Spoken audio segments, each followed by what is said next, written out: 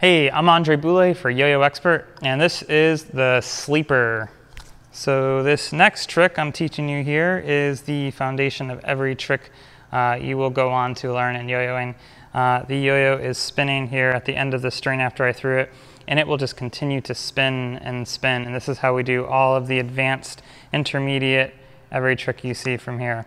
So very much like the gravity pull, you are going to make a muscle, and very much like the gravity pull, it is just as important to make sure that the string is coming over the top of the yo-yo. If it is coming over the bottom or under the bottom of the yo-yo, it will get stuck to your hand when you go to throw it. So make sure it's coming over the top like so. And again, just like gravity pull, you are going to make a large muscle. So I'm making a large muscle like that. And again, it's this part of your hand that is going to snap out. And you'll see I'm just going to snap it out like that. And the difference here between this and gravity pull is when you snap it out, you are really wanting to literally just snap the top portion of your hand out and stop it. That is huge. So when you throw, it's a quick snap. And the better you snap, the better and stronger the yo-yo is going to sleep. Let me slow down here for you. It's this part here, so it's going to snap straight out like so.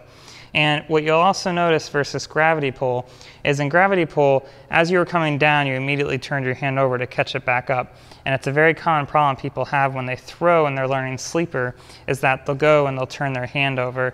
And what it does is it puts a sideways spin on the yo-yo. It's going to just spin out on me, which is not what you want. So you actually want to make sure you wait to turn your hand over until it's time to catch. So let me show you again real quick. So we're going to throw straight out like that. The yo-yo is sleeping at the bottom of the string.